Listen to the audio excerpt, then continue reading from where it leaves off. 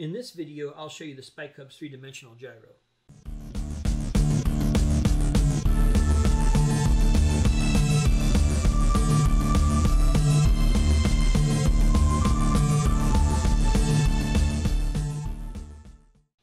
One of the perceived disadvantages to the Spike Prime Hub is the fact that it only has 6 ports instead of the EV3's 8.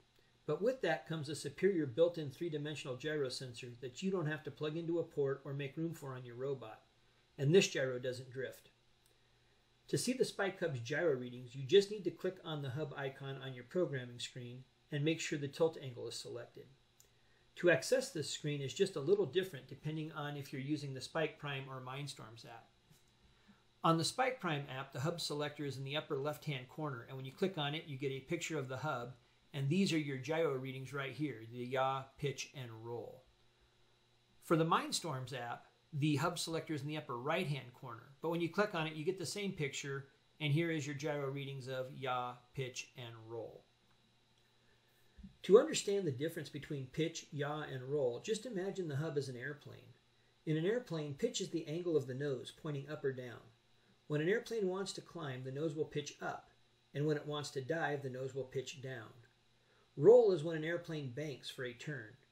Airplanes will roll to the left or right before making a sharp turn. And finally, yaw is the side-to-side movement. Airplanes can make small adjustments left or right without banking by using the tail rotors to point the nose of the airplane left or right.